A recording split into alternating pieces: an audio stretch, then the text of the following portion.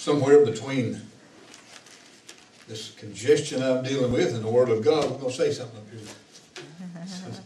here, today. But our text we're opening with this morning is Isaiah chapter 42. I just have to look down to Isaiah 43, just the same opening, same page here, same opening. Isaiah 43 verse 20 says, "The beast of the field shall honor me." Y'all see that in verse 20? Yes. Verse 20. Well, the Bible says, "The beast of the field shall honor the Lord. The rock shall cry out if we don't." I just don't believe I want nature doing my job. I think I don't want no beast doing my honoring of the Lord. I'm going to do my own honoring of the Lord, don't you? Amen. Hallelujah. If the beast got enough sense to honor the Lord, surely we ought to have, hadn't we? Amen. Yeah. Glory to God. He said, "Because I give waters into the wilderness and rivers in the desert, and give drink to my people, my children. This people have I formed for myself, they shall show forth my praise." Amen. That's what we're here for, to praise the Lord. You know That's that? right. Amen. Thank God for the Holy Ghost, and thank God for the Word of God. Amen. The name of Jesus. I don't know, this world puts pressure on you, and you want to frown, you want to cry, you want to just, kick something, but the Word of God doesn't. This world changes. Everything about you is continually in the state of change. Yeah. But this Word doesn't change, and God doesn't change. If He was ever worth honor, if He was ever worth praise, He still is. You know that? Doesn't matter what we feel like, what's going on. Because that stuff's going to just ebb and flow till Jesus comes. And the stronger you get in the Word and the stronger you get in faith, the less it, ebbs and flows. And just the graces and the goodness of God shows up and stays. But we ought to just continually have a mindset, at least that of the beast of the field, being a mindset to honor the Lord and praise the Lord. Amen. He gave the beast water in the wilderness. Well, He's giving you and I water. And water in the Word, and literal water to drink for that matter. Food to eat, and clothes to wear, and a house to live in. And we stay warm, we stay dry. But a lot of people don't have that. Amen. Yeah. But they could. Amen. If they just make a decision, "Lord, I don't know where you're at, and I don't know what you're doing, but here I go. I'm going to go find out." And you draw nigh to Him, what's He going to do? He's going to draw nigh to you. So people just make a decision to draw nigh to the Lord. Amen. They'll meet up directly. That's right. Amen. When that happens, you'll move out from under that bridge. That's right. Amen. Glory to God. I think many times that bridge life and living in parks and out in the woods is a choice people make. And really, that kind of leads into our message this morning. I hadn't thought about this text, but it kind of leads into our message. People get beat up. They just get beat up in one form or another. And they just want to withdraw and hide out, and they don't want to interact with nobody. And, they don't want nobody to see their hurts, and they just become reclusive. They just hide out. Well, the Lord has an answer for that. And it's His presence in our life. Praise God. Hallelujah. That video that we watched on this first song we sang, is all those pictures of Jesus holding broken people. Amen. Just embracing broken people. Amen. That's what He come to do, that, to restore purpose for living. Hallelujah. Amen. Anyway, we have this opening of Isaiah 43. Just one page to my left is Isaiah 42. The title of this message this morning is simply The Reed, R-E-E-D. Y'all know what a reed is? It's kind of like a great big willow. I don't know. What do they call it? Cat o' nine tails? Cattails? I don't know what they call it. But a reed is, they grow pretty large in some places, and they have various and sundry uses. What text that we're looking at this morning is a reed is a type of people. And we're going to see why the Bible would say that. But, let's just let the Word do its own talking here for a little bit, okay? Isaiah chapter 42, verse 1 through 3. He said, "Behold my servant whom I uphold, mine elect, in whom my soul delighteth. I have put my spirit upon him. He shall bring forth judgment to the Gentiles." Anybody just want to take a guess who that's talking about? Yes. That's talking about Jesus. You know that it is. Verse 2, "He shall not cry, nor lift up, nor cause his voice to be heard in the street." The first time I read that, I thought, Lord, something I'm missing here, because He did a lot of lifting of His voice in the street. He did a lot of crying out to the people in the open air and out in the public arena. But it says He shall not do it. It's the leading and the unction and the direction of the Holy Ghost that He does it. He didn't say nothing except what His Father told Him to do. And when God said do it, He did it. That's right. Amen. Said he had no reputation. Well, he had a reputation, didn't he? I mean, another text you can find that. But it wasn't his reputation. It wasn't something he created. He's given all the glory to God, the Father, for doing that work through him. Amen. He said, I can of myself do nothing. Did he not say that? Amen. Yes. But look at verse 3. We read all above just to get to verse 3. A bruised reed shall he not break, and a smoking flax shall he not quench. He shall bring forth judgment, unto truth. A bruised reed and smoking flax. Well, you got to know that he's not really just talking about a reed and flax. Flax is what they used to make candle wicks with. I don't know how they make the stuff, but they have lengths of it, as I understand. They'd cut it up, stick it in wax, and they'd just make a wick, and they'd light that, and the olive oil or whatever oil they had in the lamp would soak up into that, and they'd just sit there and make a light in it, and sit there and burn, make a light in the house. After a while, when the oil all burns up, the wick, the flame on the wick would begin to go out, and directly the light would go completely out, and all you got is a smoking wick, just filling the place up with smoke. People's lives fill a room with their smoke. I'm not talking about their cigarette or tobacco, but their character. You know, it brings a burning to the eyes sometimes, and we're going to get into that thing just a little bit later here. But this is a bruised reed. All right? Back up with me to 2 Kings. It'll get a little more definitive about what a bruised reed actually means. How the Bible would use that in context. 2 Kings. Praise the living God. Well, the Lord is good, is he not? He comes to heal, build, and bless. Heal, build, and bless. Restore. The devil comes to kill, steal, and destroy. Thank you, Lord. Oh, well, I said 18, didn't I? That was in verse 14, chapter 18. I get my mind on one thing up here and just stop what I'm doing. 2 Kings chapter 18, verse 20. In context, the king of Assyria sent 2 or 3 of his main dudes over there to Israel, over to Jerusalem, and said, give it up now, we're going to kill a whole bunch. We're going to just kill y'all. Y'all surrender. And Rabshakeh, I think's his name, and there's 2 or 3 others that are with him, but you can look at it in context. And Hezekiah, he was the king there, and he said, no, we ain't giving up nothing. And I think he finally wound up buying his way out of it. I don't know what happened here altogether. But this setting here, as you read this, is in the time of Isaiah's ministry, the prophet Isaiah. The prophet Isaiah ministered like some 700 years before Christ. So we're looking about that time frame of 700 BC. Verse 20. This your emissary of the king of Assyria said, you say, but they're vain words, what you say, they're just vain. I have counsel and strength for the war. Now on whom do you trust that rebelleth against me? It's talking about who are you going to put your trust in to rebel against the king of Assyria. Verse 21. Now behold, you trust upon the staff of the bruised reed, even upon Egypt. What he was saying was, Hezekiah, you're trusting that Egypt's going to come up here and deliver you. And he called Egypt a bruised reed. Y'all see that?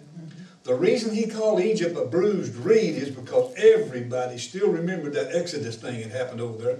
And the time God got the Israelites out of Egypt, the world power that Egypt was totally decimated. All their wealth's gone, all their military machine is destroyed, and they're just reduced to a third world country. I mean, when the Israelites left, they were reduced to nothing. They didn't have a workforce, they didn't have a military, and they had no wealth, and they just done a bunch of houses in the desert. And they never recovered. Now, they are somewhat back to some measure of strength today, as opposed to what they were then. But this your king of Assyria, his emissary, Rabshakeh, whatever his name is, he's referring to them as a broken, bruised, weak nothing. That's what he calls a bruised reed. A nation that had strength that now has no strength. And he said, you're going to put your trust in them, come here and take care of you.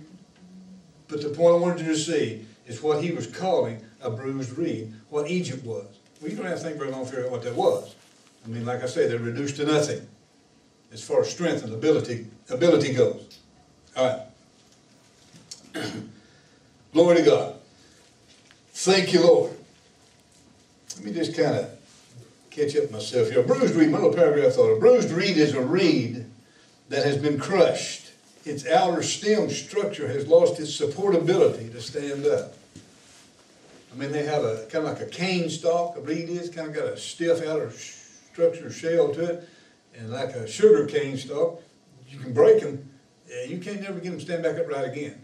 They're bruised there, that area is crushed, and their ability to stand, their structure, ability to stand is broken, and the least little thing, if you stand up, blows it right back over. Amen. That's the way, that's the condition of Egypt. All of that paints a picture of what a lot of God's people look like, His covenant people look like. I mean, the devil's not been sitting around idly doing nothing. He's out there trying to break everything that he can. Break hearts, break bodies, break bank accounts, break your soul. And every time a crushing moment like that comes, you're a little bit weaker than what you used to be. Until after a while, if somebody don't come along and help you, you can't stand by yourself. You just the least little pressure, you fall over. Y'all get the picture of what I'm talking about this morning. You have trouble standing on your own, and you can't fall over. Well, I mean, you fall over every time something, little pressure comes. Jesus comes to restore us. Amen. Thank you, Jesus. To put strength in our structure. Well, I don't know where'd that come from. Put strength in our structure. Amen. Give us the ability to stand. Why would He say, having done all to stand? Stand, because you can. Yes. You don't feel like it. I mean, if you've just left to your own ability and left to the way the condition that the enemy has created in our life, we can't stand. We're hurting.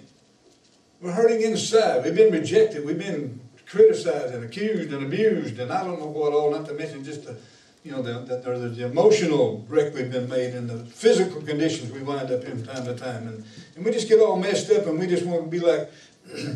A lot of people today, they just go hide out, and they just want the world to leave them alone. They won't leave the world alone. Yeah.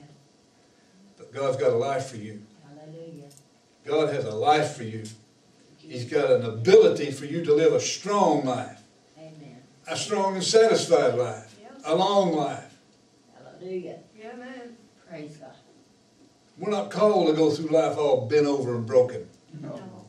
Yet we're called reeds in the Bible. And if you crush one of them, it can't stand. Just the least wind comes through, the least breeze comes through, it just falls over. Amen? Amen. That's right. Lord help us. People get bruised within and have trouble standing up under pressure. But that's what this relationship with Jesus is all about. Is to heal the brokenhearted. Yes. To heal the hurting. The kingdom of God is not meat and drink, but righteousness and joy and peace in the Holy Ghost. You run around that just a little bit, you start getting your reed fixed. Start getting your backbone fixed. You know what I'm talking about? You're able to stand under pressure. The problem is we look at the pressure. We keep looking at the winds blowing. We keep looking at how we're hurting and who hurt us. We keep focused on the negative side of things instead of looking at Jesus. Moses put that serpent upon that pole, and he said, anybody gets bit by the fiery serpent, he said, if you'll just focus on that serpent up there, you'll get healed. Amen. People don't want to focus on the answer. They want, on the source of the answer. They just want the answer. They want to be able to sin and comfort, what that amounts to. They want to be healthy and strong to go sin. Well, the Lord wants them to be healthy and strong, but He wants them free from their sin, delivered from their sin. Amen. Hallelujah. Yes. Amen. We have trouble standing because we get crushed sometimes. Look at Romans chapter 5, New Testament. I'm trying to paint a picture here of what a bruised reed looks like. And it's talking about people. Where Egypt is concerned, it's talking about a nation. The Israelites left over there. When they did, they just cleaned house. They took all their wealth. The whole military machine drowned in the Red Sea. And they had no trained workforce to do anything. Nobody knew how to do anything. They just reduced to a third world country. Well, the Bible calls that a bruised reed. A dysfunctional country. Well, if there's dysfunctional people, and the Lord offering all of humanity a healing for that, a deliverance from that. Amen. Romans chapter 5, is that what I said? Verse 1, if I can find it. Therefore, being justified by faith, we have peace with God through our Lord Jesus Christ. Your Bible said that? It said we have it. Well, I don't feel like I got it. Well, I'm sorry, I missed that. We have faith and peace with God if I feel like I got it. That was, it doesn't say if you feel like it. You believe that verse and feelings will show up directly. Yes, amen. If you believe it long enough and hard enough, directly, your feet will move. Next thing you know, you're fixing to knock something over in your living room when you ran through the house. Amen. Amen. Glory to God. Thank you, Jesus. Verse 2, by whom also we have access. Look at verse 2. By whom also we have access by faith into this grace wherein we stand. Y'all see that? Yes. And Amen. rejoice in the hope of the glory of God. This your relationship with the Lord Jesus Christ. His shed blood and the power of His cross gives you and I the ability to stand. A bruised reed can't stand because it's broken. But by faith we get that fixed. Amen. Amen. The structural ability to stand is restored regardless of what wind's blowing. Right. Amen? Yes. Yes. Amen. Hallelujah. Thank you, Lord. Hallelujah. There was a statement made concerning John the Baptist. Jesus said, made it actually. Look at Matthew chapter 11. Glory to the living God. Sometimes we hurt. Sometimes we feel good. Sometimes we feel this, and sometimes we feel something else. All that ebbs and flows, and all that changes from time to time and from day to day, but the Word of God is constant and it never changes. Amen.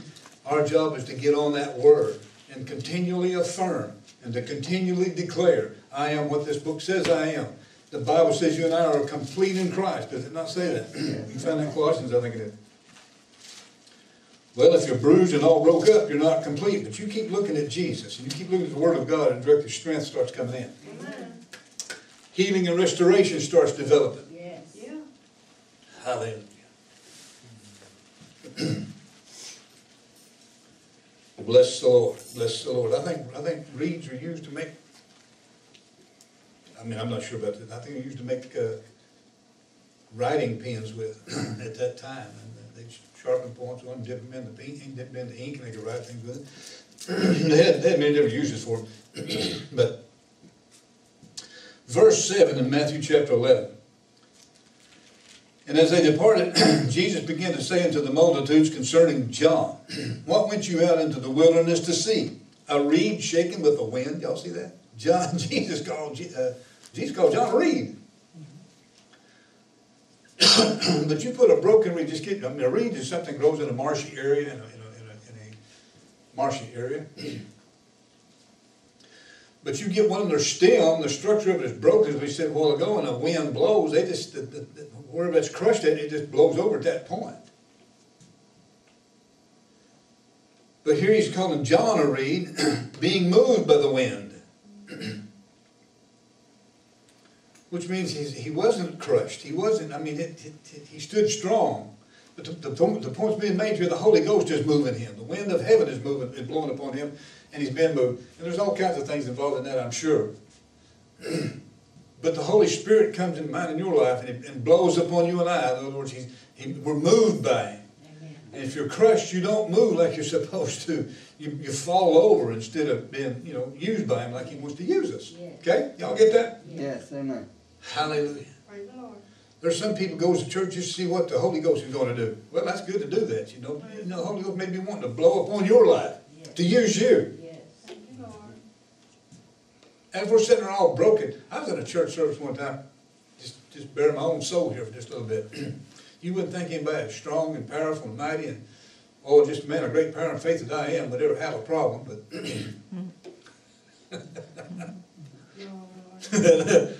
yeah, we all have problems. I'm sitting in a church service and off up in Missouri one time, and the pastor, he's full of joy. He's full of strength. There's no broken reed about him. He's strong, and he's a man of God, and he's a man of faith. And he said, let's just laugh. I'm sitting there so depressed out of my mind, I want to go down there and smite the pastor. He's telling me to laugh. I don't want to laugh. I ain't going to laugh.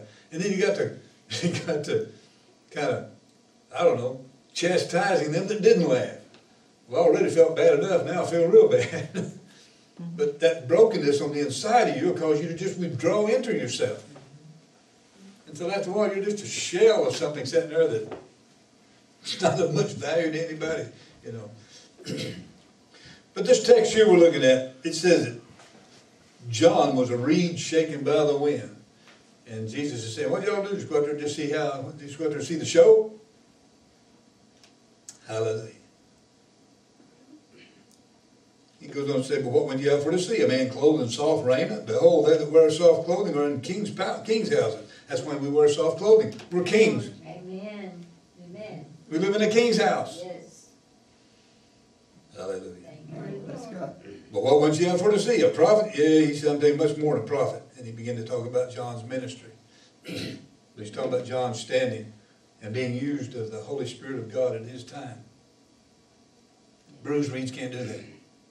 A broken reed just falls over when wind blows. Amen. Hallelujah. Glory to God.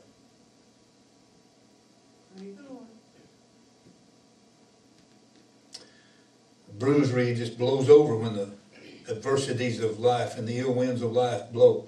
These bruises that we're talking about comes from have their origin in rejection. I mean, the Israelites rejected Egypt, did they not?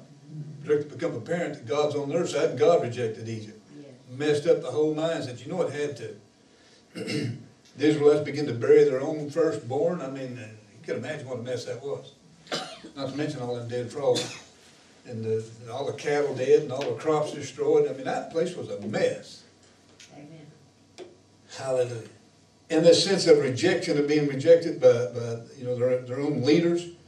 And then suddenly it becomes obvious to them that heaven has rejected them. And it brought about a bruise in the lives of those people. Hallelujah. Go back to Matthew. See, we're in Matthew. Are we not? Lord God. Well, Matthew chapter 12, same opening. Actually, turn the page over, my Bible. Matthew chapter 12, verse 14.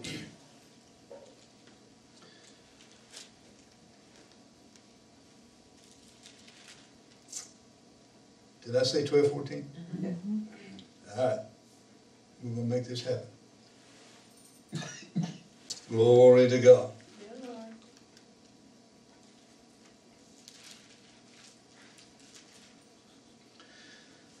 Yeah. Verse 14, Matthew chapter 12. Then the Pharisees went out and they held a council against Jesus, how they might destroy him. But when Jesus knew it, he withdrew himself from thence, and great multitudes followed him, and he healed them all. He knew the counsel of the Pharisees was to destroy him, but it didn't faze him. In that same text over there in Isaiah chapter 42, I think it is, you can keep reading, it says Jesus was never discouraged. Have you ever been discouraged? Well, you don't have to answer that. But it shows up every now and then. And it's all part of that bruising thing that comes into people's lives. And even that stems out of rejection. Well, you know he's rejected by the counsel of the Pharisees. You have to know that had to touch him.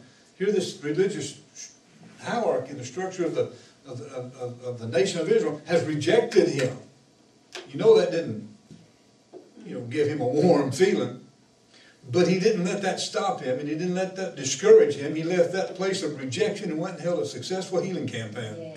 Did he not? Yes. Great multitudes followed, and he healed them all.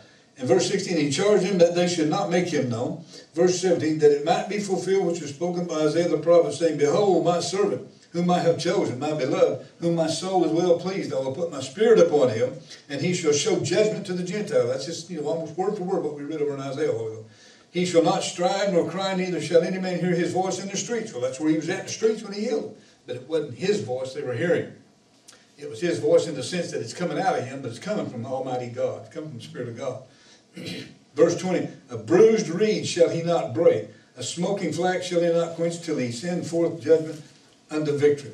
There are people so bruised and so hurting, and they're just balled up in their bedrooms and painted the walls black and full of shades. We saw on the video this morning in our music, there's people sitting on the sidewalks and their head between their knees, and they're just crying and broken, they're hurting, and they're bruised.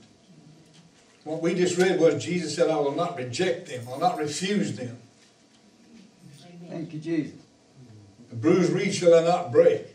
Hallelujah. I mean, religion will tell you, well, if you can't live no better than that, well, get out of here. We don't want you in our house. They come in all doped up and messed up and all kinds of things wrong with them. And there's some churches and some religious organizations and a lot of people's families will just get out and leave me alone. I don't know nothing to do with you. And what they do, they're already broken. And now they're broke sure enough, because those that should have loved him and those that should have accepted him and those that should have helped him kicked him out. Jesus said, I'll never do that.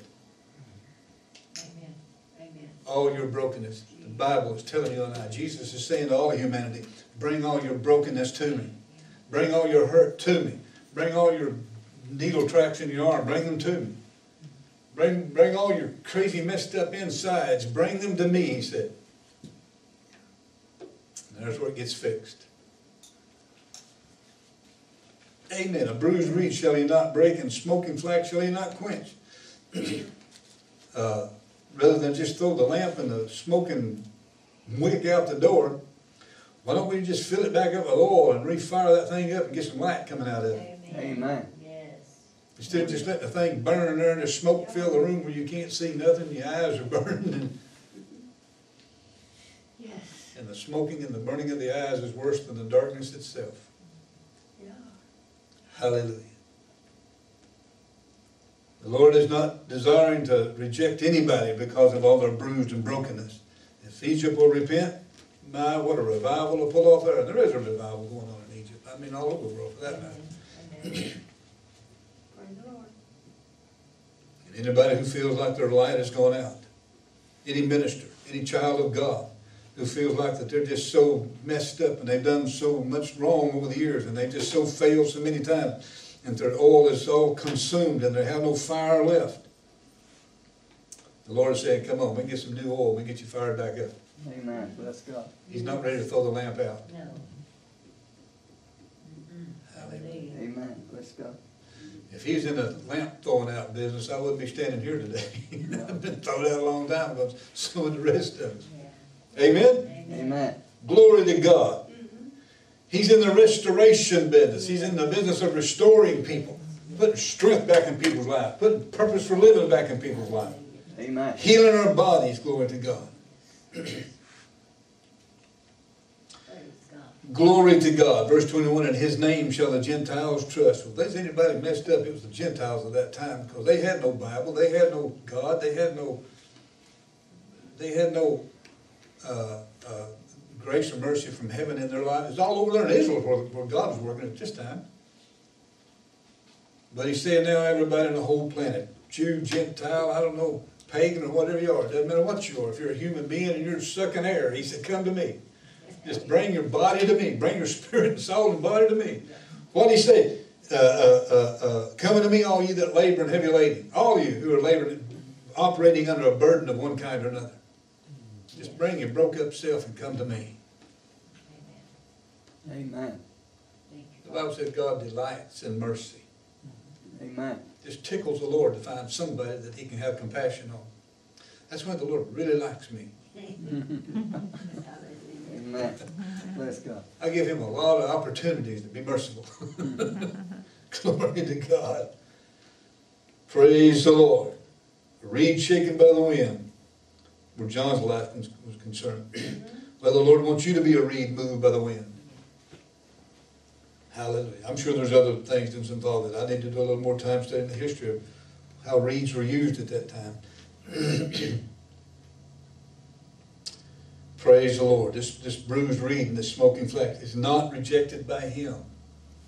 Mankind will reject you if you don't look this right, sound this right, smell this right, I don't know, talk this right, act this right. And right in their mind is them. They're trying to recreate the world in their image. Right with God is, do you have a heart beating in your chest? That's all the right God needs. Just bring that to him. Yes. Amen. Whatever else is going on around that beating heart, he'll accept it. You know, we've said this so many times in days gone by. The Lord make us fishers of men. He's the fisherman. He wants to make the rest of us fishers of men. And we've said so many times, you cannot clean a fish until you catch it. How silly would that be? How silly does that even, the picture that it paints, to dive into a hole of water, catch a fish, and clean that thing up while it's down in the bottom of that hole of water. I don't think you can hold your breath that long. I guess you could get you some oxygen tanks, maybe, I don't know. But you don't clean fish until you get them, caught. Well, the Lord said, bring all your messed up life.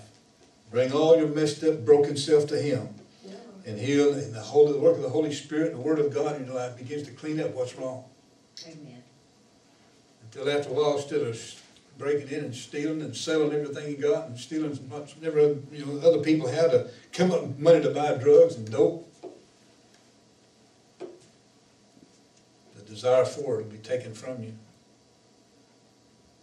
Until after a while, you just want to raise your hands and say, glory to God. You just want to lift your heart and your head and say, praise the Lord. Thank you, Jesus. And you just want to, oh, you just fall in love with God and you fall in love with Jesus and you're just excited about what He's done for you because you know He's delivered you from the heavy hand of the devil who's trying to destroy you with drugs and alcohol and stuff like that. Hallelujah. Look at John chapter 6. We're talking about a bruised reed and smoking flax this morning. In some measure, I'm sure we will not have communicated everything that's involved in that. Maybe I can get you started to do your own study. Might have to do some history books of one kind or another to see how reeds were used at the time. And if you're a broken reed, you become greatly hindered in your ability to be used. And the Lord is basically saying, I don't care how well you're able to be used, just bring your brokenness to me. Amen. And He'll fix it. John chapter 6, verse 37. Does your Bible have a John 6, 37? Amen. All the Father hath given me shall come to me, and him that come to me I will in no wise cast out. Thank you, Jesus. Praise the Lord. All your brokenness, all your messed up self, He'll in no wise cast you out. Many have read that and said, well, all that comes to the Lord cannot be lost. No, that says He'll not throw you out. You can choose to leave if you want to, but it ain't Him running you out. It ain't Him running me out. Many people have come to the house of God, come to the heart and the hand of God, and come for salvation, and even born again. And somewhere or another stuff got messed up again in their life, and they made the decision that they like the darkness of this world rather than the light of heaven, because Jesus said they love darkness more than light. And they just left, went right back into the world they came out of. Foolish for doing so, but some have done that. But the Lord said, if you leave, it ain't me casting you out. Hallelujah. Sad to say there's some churches cast people out. Well, the Bible has, there are guidelines in some instances where churches are supposed to tell people to leave the church if they don't want to repent. If there's somebody that's a notable individual in a church and they're living in an adulterous lifestyle, a drug culture in their home, and they're not willing to repent, they're not willing to leave that, Paul said, hey, you need to, take them people aside and say, listen, if you don't repent, if you don't stop that, you're going to have to go back outside and come back in again. Because he said a little leaven leavens the whole lump. The whole community knows who you are. The whole community knows the church, knows the pastor, knows what's going on down there, but they know they got this thing going on in the church at the same time. Yeah. Well, they already think we're hypocrites. So if they know there's a bunch of adultery going on in people's private life, Yeah. or some other crazy sin of one kind or another, Paul said that needs to be separated from you. Amen. And the whole purpose of that separation is not to just completely discard them. It's to create he says actually to create a shame in them. So that they'll feel remorse and want to repent and come back. Amen. Amen. Hallelujah. Let's go. Hallelujah. Thank you, Lord.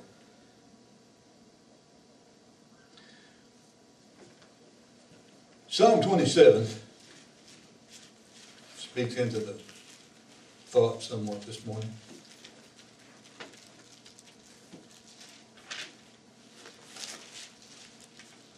There's a song that we sing a lot in churches, and where could I go but to the Lord? Y'all remember that song? Amen. Sometimes this world will just push you down and push you down and push you down. I don't know at the time, I don't know at the time I face situations in life. And I'll turn and I said, well, we're back in the dirt again. Because we built foundations of one kind or another, and we built structures, and we built this and built that, only to have it taken from us. And we got to go back into the dirt and dig another ditch and start all over. There's some people, after a while, you get tired of being drove back into the dirt. You get tired of being driven back into the building some kind of foundation again. And many people, they just go there and just stay. I'm tired. And then they go to thinking about how can I get it fixed. And as the song says, where can I go but to the Lord? So you just turn your eyes back to Jesus. You get on your face, you get on your knees, you just lay in front of the Lord and you cry a little bit, and praise the Lord, and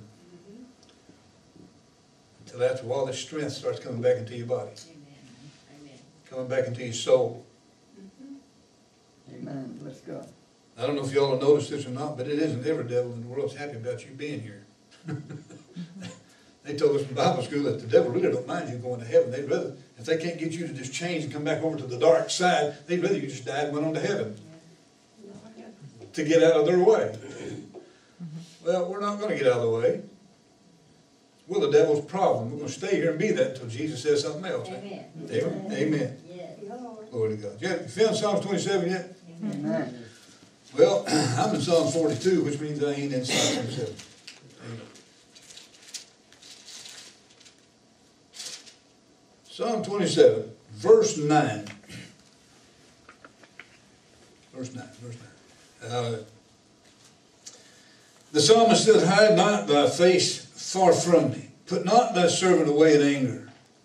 Evidently, David had done something to draw the wrath of God. Well, you know that Bathsheba thing and the killing of her husband. And I'm sure that's probably the only thing David ever did wrong. One time David said, he said, my iniquities are so many I can't even lift my head toward heaven.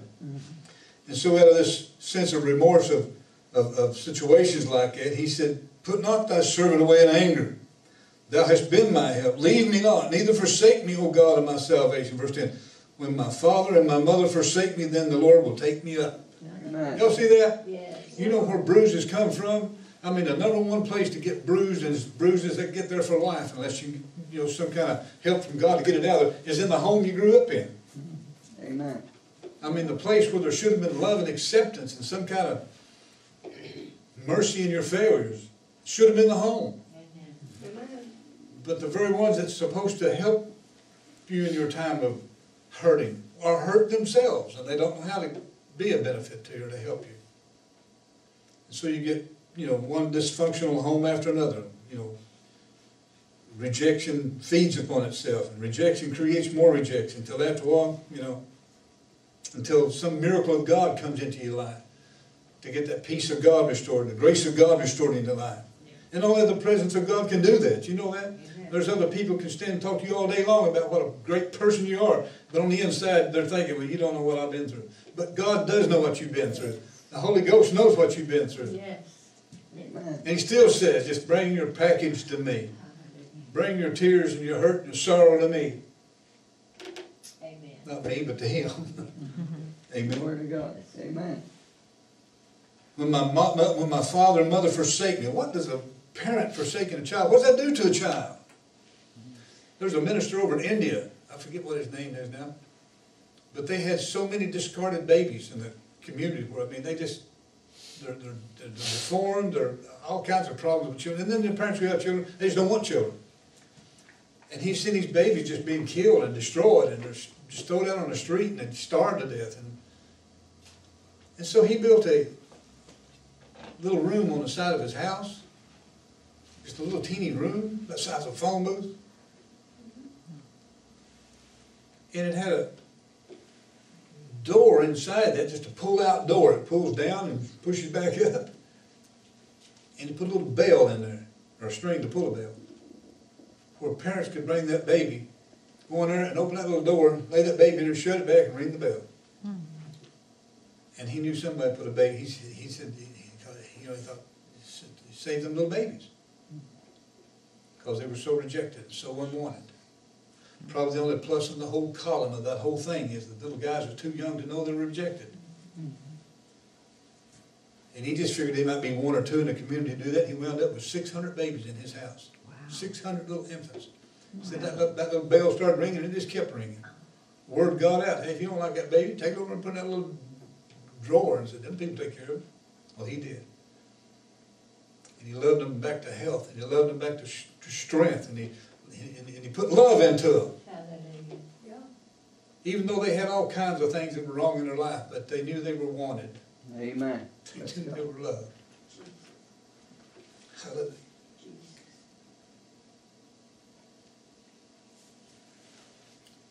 When father and mother forsake me, there's where the pain and the bruise comes into a lot of people's lives, because they know their parents didn't want them. Like I say, when babies are rejected by the home when they're too young to understand. They really don't have that sense of rejection because they never experienced it to begin with. They never knew. All they knew was that hand that got a hold of them and pulled them into that little drawer there to put in. Hallelujah. Glory to God. But that's a bruised reed in verse 10. Y'all see that? Yeah. Glory to God. Psalm 69 says something concerning it.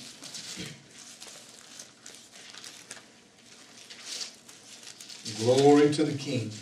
Glory to Jesus. Thank God. You know, Hallelujah. we're all born into this world. Stuff got all messed up, but you know the good news is you can be born again. Amen. Amen. Thank you, If Jesus. you don't like the way things started out, hey, get born again, get started all over. By somebody who will in no wise cast you out. They'll not reject you.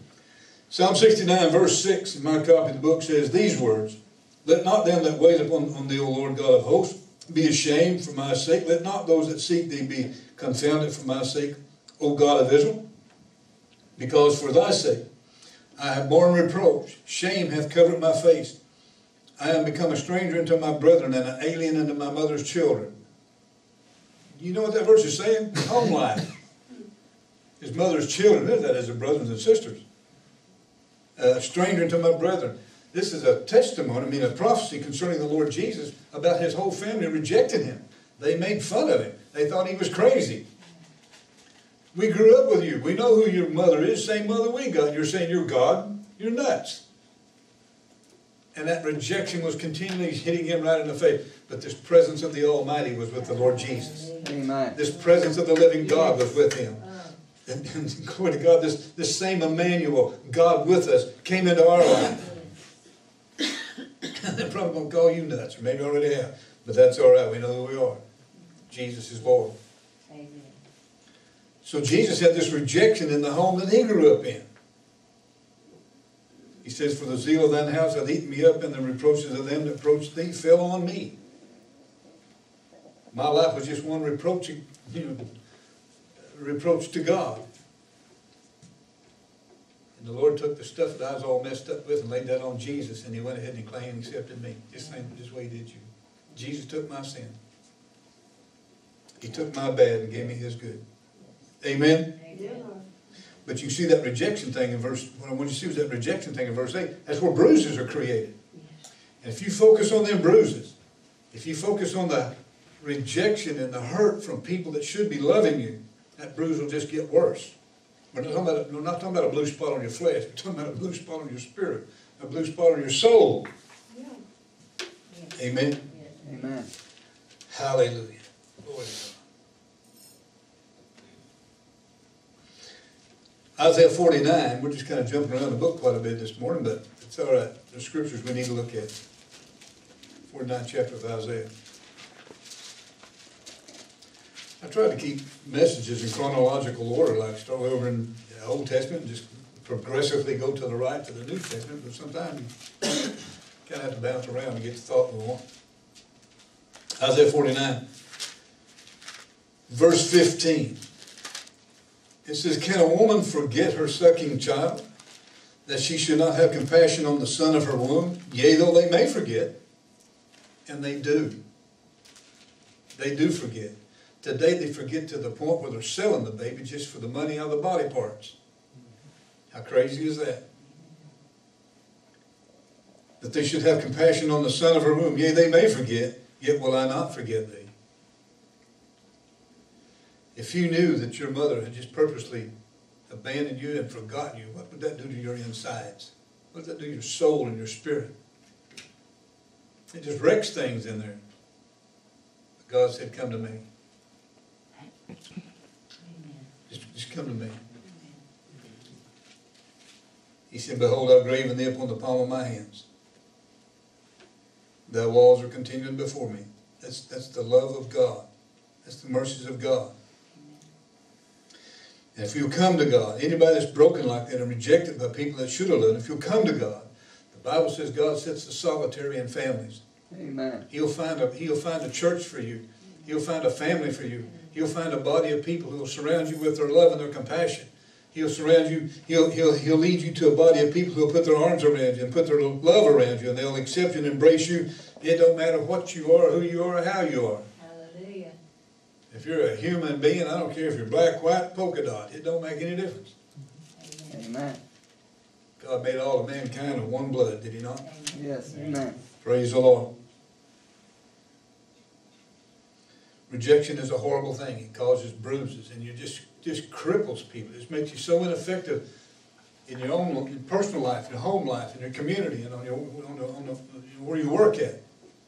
Because those bruises in there has kind of got you so bound up. But the Lord has peace for you, for every one of us. Back in Matthew chapter 10, we should have went there a while ago, I guess, but go to Matthew chapter 10. Amen.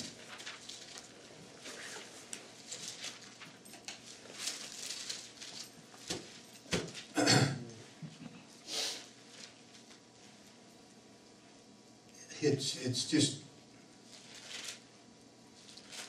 you don't know the hurt that's covered up in people's hearts. And they got a facade at you. They got just layers of stuff trying to cover that up so you can't see it.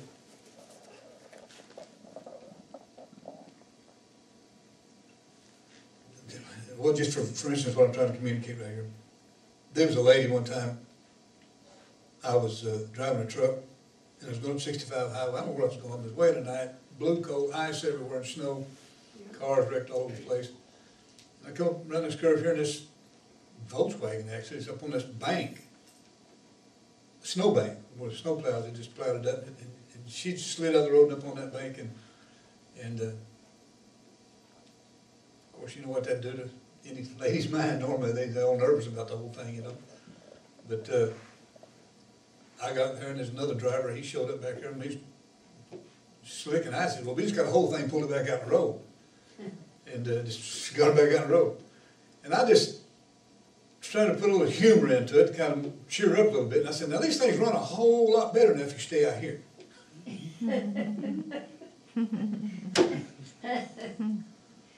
Made perfect sense to me.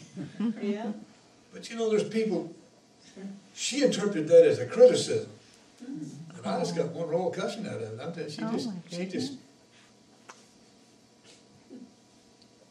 and I've just found out the hard way in life that you need to really assess the best you can the character that you're dealing with, and instead of just being your old Newton County self, you need to work with them here somehow or another. You don't know what's going to offend people. Amen. I mean, I'm not out to offend nobody, but No. somehow she didn't take that as any comfort at all when I made that statement. I said, "This is a lot better if you stay in the road." Well, that's what she was trying to do, start with staying in the road, and that eyes she got out of control. Anyway, Matthew chapter 10, verse 21. Glory to God. The brother shall deliver up the brother to death. Y'all see that? Mm-hmm. The brother shall deliver up brother to death, and the father the child. Well, can you imagine what that did to that child's heart? And what the brother's attitude toward one another has done? I'm not wanted. I'm of no value. I'm not loved. Nobody cares. What does that do to anybody's insides when they do something like that to you? The children shall rise up against their parents and cause them to be put to death. Well, that time's come. It's already happened in many places over the years. It's going to really get bad during this tribulation time. Yeah. Verse 22, you shall be hated of all men for my name's sake. But he that endureth to the end, the same shall be saved. That's one reason why we need to get our bruises fixed. Amen. Because it robs you of your ability to endure. People keep gouging on that bruise and gouging on that bruise. Till after a while, you just say, I'm out of here. I don't need this. And you just go find you a cave in the woods and live off of gray squirrels and poke salad. I'm sure that everybody in the world in that video knows what poke salad is. But anyway. Hallelujah. Drop on down to verse 36, same chapter. A man's foes shall be they of his own household. We're talking about what happens to not their blood pump, but the heart of a man, their spirit, their insides growing up. Such horrible bruises can take place in there until after a while. You know, that's what creates serial killers. And a whole lot of other stuff. And it all starts because of rejection in the home. But it's not just the home. I've got a little list of things here somewhere now.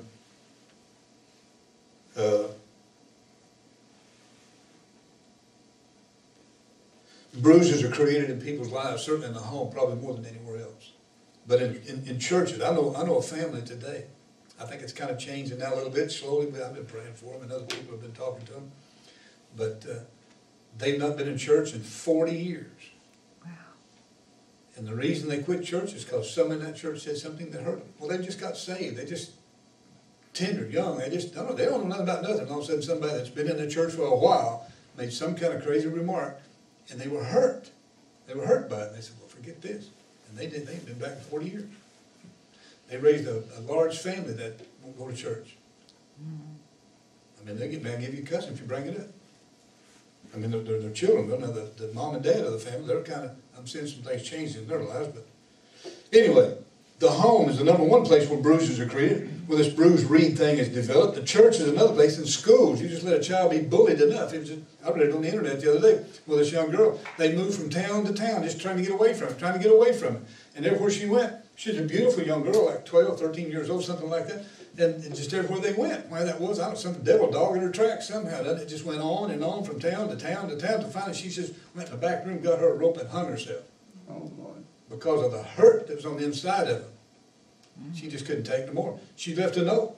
She said, for those of you raising children and you don't know what this does to the insides of somebody, this bullying and this rejection and this slanderous and hateful word does to a child, just so you'll know, I can't take no more. And she just hung herself, killed herself. The workplace is another place that bruises are created, certainly the battlefields in wartime. Man, there were some tough ones to get out. There's an old gentleman out here at Harrison. I don't know if he's still alive now or not. It's been 4 or 5 years, maybe longer than that ago, since I spoke to him. I didn't know the fellow. I just knew somebody else that did know him. Kind of through them, got to talking to him. I get to know more about war than I should. If I want to learn war, I need to go hunt me up a history book or something instead of trying to dig it out of somebody's heart. And this gentleman, I was sitting in my pickup and he just standing out. He's about 70-some-odd years old at that time, but he'd been through that World War II. And I just started asking questions. Couldn't tell there's a thing in the world wrong with his answers. Until directly I asked one question too many. And he just exploded. Tears. He just went to crying and hollering. And as fast as a 72-year-old can run, went out across this parking lot, hollering. Because all of a sudden he's back there in that war.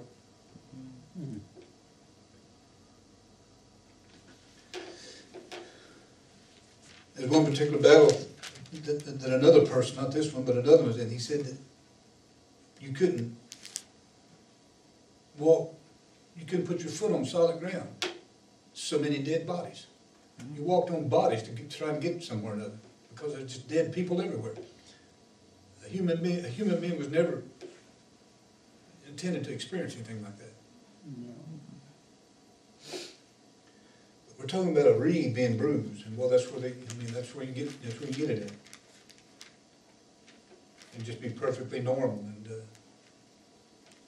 you don't know the hurts going on inside people. When I was driving American Freightways, they had fuel bays at each one of these major terminals. And the drivers running out of these fuel bays and fueling the truck. Well, there's 2 or 3 places there where a couple, 3 trucks at a time can pull in there and fuel the trucks up. And you get to talk. We stand there fueling their tanks up. You just stand there doing nothing. And you get to talking to one another. And one of them, he'd been to Vietnam. And I knew he'd been to Vietnam. Well, I wasn't really talking about the war, bringing up anything about war.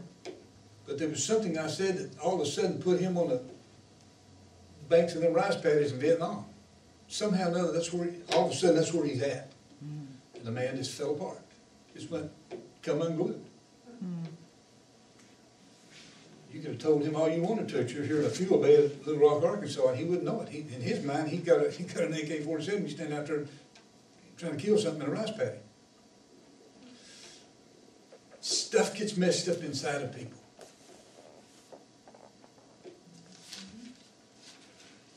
Hallelujah. Look at Luke chapter 4.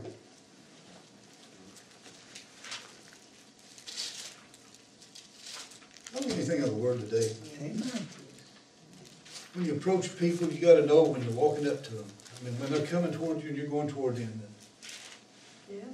there's things inside them that you don't know anything about. You don't know what life's done to them.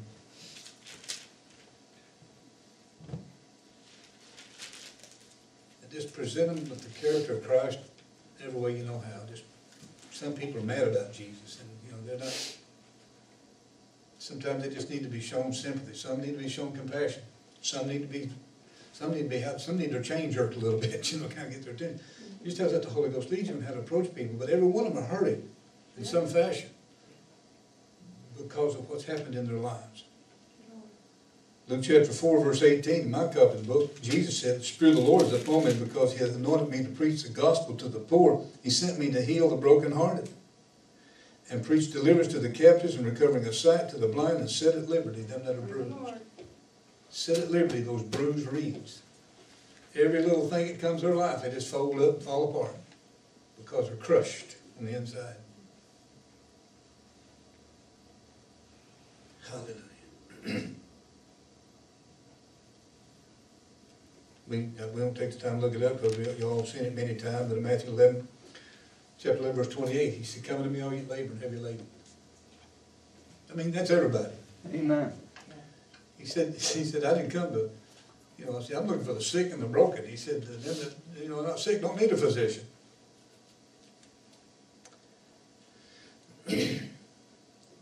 Come to me that are heavy, that are burdened and heavy laden. And He said, "I'll give you rest." Regardless of our past experiences, His love, His joy, His peace, God's Holy Spirit fixes everything. But that happens by invitation. One of the scenes on the video we just watched, and you've seen paintings of it in people's homes. You may have it in your own home, but He stands at the door and knocks. You can find it in Revelation chapter 3. I think, or 2 maybe. But He stands at the door and knocks. He has a lot of good things for people, but He brings it, and it's delivered and brought into mind in your life by invitation. Hallelujah.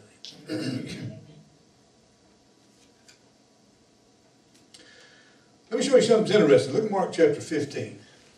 We don't like much winding this up this morning. You don't get anything out of it? Mark chapter 15 makes an interesting statement, I think. I don't know that you can say that reeds in the Bible across the board always represents people, but in the text that we've looked at, it does.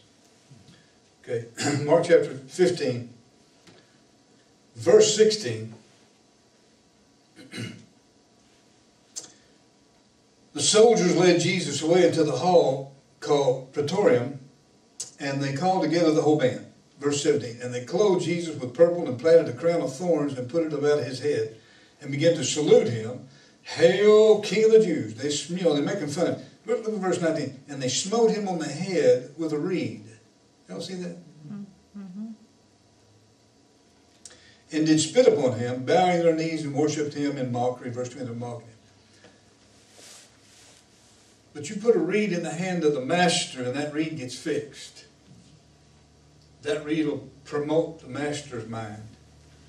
That reed will promote the character of the one that healed it. But you know what? You can take a reed and put it in the hand of the enemy. And he's really not interested in beating you on the elbow or the knee or the foot or somewhere else. He wants to hit you right across the top of the head and just inflict more anguish upon your soul. This reed in the enemy's hand here is designed to come right down across Jesus' head, where those thorns are, just to create as much anguish of mind as can be created.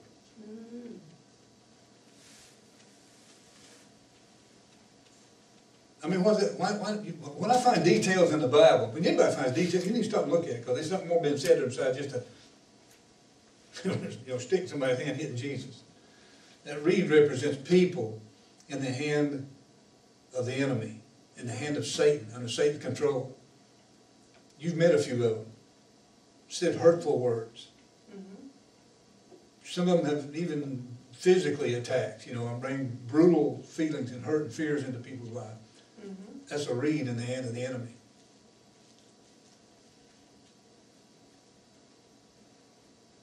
Praise God. Glory to God.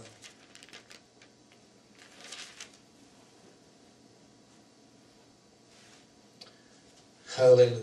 Let's go back to the original text here just a minute, Isaiah 42. Just find Isaiah 42 and Matthew 12 both. We're going to just swap back and forth that for just a thought here for just a minute. But Isaiah 42 and Matthew 12. Because Jesus is quoting Isaiah 42 and Matthew 12. So if you just get those two open, we'll just read them again to refresh where we started from what we were doing. Isaiah 42 verse 1, behold my servant whom I uphold, mine elect, in whom my soul delights. Thank God, God delighted in Jesus. Amen. I have put my spirit upon him, and he shall bring forth judgment to the Gentiles. He shall not cry, nor lift up, nor cause his voice to be heard in the street. A bruised reed shall he not break, and a smoking flax shall he not quench. He didn't want to go and break the reed off where it's bruised at. He wanted to heal the bruise and make it strong. Instead of just breaking it off where it's bruised at, he wanted to fix the bruise, fix the crush, and put strength back in the structure of it. A bruised reed shall he not break, and the smoking flax shall he not quench. He shall bring forth judgment unto truth. Jesus quoted that in Matthew chapter 12, verse 20. A bruised reed shall he not break, a smoking flax shall he not quench till he sends forth judgment unto victory, and in his name shall the Gentiles trust. Amen. Well, that's talking about me and you. Amen. Bless God. Hallelujah. Hallelujah. Smoking flax shall he not quench. Like we said earlier, that flax is what they used, at least, I guess among other things, but at least this, the flax is used to make wicks for lamps, as we said. Put the oil in, stick the flax in there and light the flax, and boy, you got a light in the house. A lamp is for light, but if light is well nigh gone out, you know some people that way. They're born again, got to church, was there for a little while, and after a while, sin and pressure and struggles and cares of life just took over until you haven't seen them in 6 months. I'm thinking of one particular individual, Nat and I were in church with him, and we were praying, and it's our church that we were pastoring at, and boy, they just got born again. They danced all over the front of the church. I mean, they had a time. Today, you'd have to go deep into the drug culture to find him.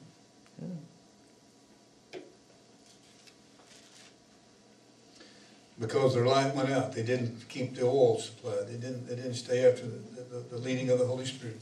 If the light is well nigh gone out, the smoke, the messed up attitude, the crazy reaction that people have, that the devil's built into their life, the hurt that's in them. You know, they can't see how to walk themselves, and their attitude. You get around them, and you can't see Jesus in their life. You can't see how to, you have nothing to pattern your own walk after because they're so messed up.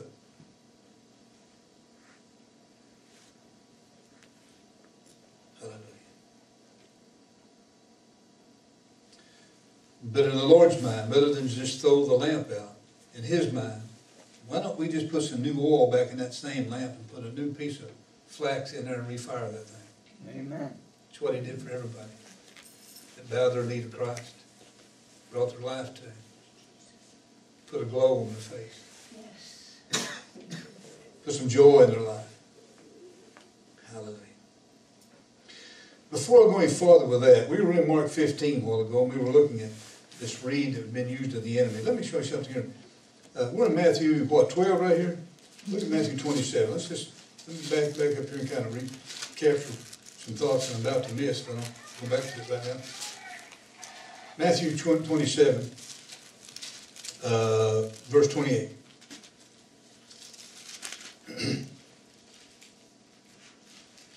Well, that's the text what we just read a while ago about where they smote him over the head with a reed. Okay, that's a reed in the hand of the enemy. 2 Peter chapter 2. I don't like much, guys. I'm about done. Stay with me here for just a few minutes more. 2 Peter chapter 2. There are reeds that are in the devil's hands, and they're in people's homes, the workplace, wherever it is you are. The devil has his reeds there. But not only that, he has them in the church. 2 Peter chapter 2. If you found that, say amen. Amen. Well, I'd say amen if I were there too, but hang on. All right, here we go. Verse 9. Just start at verse 9. We'll read. The Lord knoweth how to deliver the godly out of temptation, and to reserve the unjust unto the day of judgment, to be punished. My, that's a loaded verse. Verse 10. But chiefly them that walk after the flesh and the lust of uncleanness, and despise government. Presumptions are the self-will, and are not afraid to speak evil of dignities. Verse 11. Whereas angels, which are greater in power and might, bring not rating accusation against them before the Lord. But 12. But these, look at your Bible, these as natural brute beasts are made to be taken and destroyed, speak evil of the things that they understand not, and shall utterly perish in their own corruption, and shall receive the reward of unrighteousness, as they that count it a pleasure to ride in the daytime. Spots they are, and blemishes, sporting themselves with their own deceiving, while they feast with you. That's church. Yeah. People in a church, they're feasting with you. Amen. There's people in churches that are just so full of brokenness and hurt. And they're given over to the work of the enemy. Right. And people who are like that in churches, I mean, they'll sit there and amen. I was in a church service one time. There's a lot of praise the Lord, glory to God. How big church. And there's a lot of praise the Lord going on. And there's this voice back there behind me, and well, I mean, it's hallelujah, praise the Lord. And all of a sudden, the most vulgar stuff started coming out of that, vulgarity. I mean, this horrible stuff coming out of that same individual. And just a few minutes, praise the Lord, glory to God, coming out of that same person. It's full of the devil. In fact, I turned and looked. This person was standing up, and it was a girl, young girl. Her body made an S. I can understand that front to back. We're talking side to side. Her body made an S. I was an usher. I thought, no, I'm going to get somebody else to usher. I went and got me 3 or 4 ushers. And they seen us coming. The girl said, boy, out the door she went. Yeah. And I left some of those guys, they stayed after, whether they ever caught her or not, I don't know. But she had a devil. But you put somebody like that in a church, in 1 minute it's praise the Lord, Lord God, and when, like, before church and after church, where it's one-on-one, people communicate with one another, they bring a lot of hurt, a lot of hate Yes, Lord. into people's lives. One point, what I'm trying to say is the devil has reeds in churches. Jude, you find a very similar statement in this statement of Jude. In fact, you almost get the idea that Jude read Peter and quoted him. Jude chapter 1, verse 10. These speak evil of those things which they know not. But what they know naturally as brute and beast, in these things they corrupt themselves. Woe unto them, for they have gone in the way of Cain, and ran greedily after the error of Balaam for a reward, and perished in the gainsaying of Korah. You can go back over in the Old Testament and find that whole story. These are spots in your feast. Same thing, almost word for word what Peter said. Spots in your feast of charity. That's what we have to do. We're here in the name of Jesus. Amen. Loving one another every way we know how. Amen. Amen. Glorifying the Lord from our hearts the best we know how. Well, there's churches where these people come in. They're reeds of the devil. And they come in to speak contempt to whoever will listen to it. Whenever they can. And when they said these are spots in their feast of charity. When they feast with you, feeding themselves without fear. Clouds there without water. Carried about a wind. Trees without fruit withered. Without fruit twice dead. Y'all see that? These are born again people who died spiritually the second time. That's right. Twice dead. Plucked up by the roots. Got rage going on the inside of it. The next verse. But they're dogs that have returned to their vomit, themselves to their wallowing. That's what that's talking about. Hallelujah. Let me just end this morning with these thoughts. Jesus is saying, if you won't quit, if you won't quit trying, if you won't quit seeking Him, if you won't stop praying, if you won't stop believing, even in the midst of your hurt and your fears and your depression, He won't either. All of that stuff is designed to be a wedge to come between you and Christ your Lord. But if you'll have your mind made up, He said, if I draw nigh to Him, He'll draw nigh to me. Amen. I'm doing it through hurt, fear, pain, tears, depression, and the whole shooting match, rejection, and the whole ball of wax. I'm still going to draw nigh to Him. He said He'd draw nigh to me, and the closer you get to Him. Amen. It's like that crazy commercial. The closer you get, the better you look, or they look, or something. I don't know. The closer you get to Jesus, the better He looks. Isn't that right? Amen. If you won't quit, He won't. One of the craziest things about rejection, and the crazy thing about a bruised spirit, that actually has to be loved out of people. You have to love them. Because it hurts worse to turn it loose than it does to keep it. Yeah, Lord. You just have to love it out of people. Creates a problem of its own. People don't want to stand still long enough for you to love it out of them. So you have to be diligent to keep them covered in prayer and try to get as close to people as you can. And when you get in their presence, just love them. Amen. Amen. Don't you think of this today? Yes, amen. Let's go. Praise the Lord. Those of you viewing by the internet or by DVD, Praise the Lord.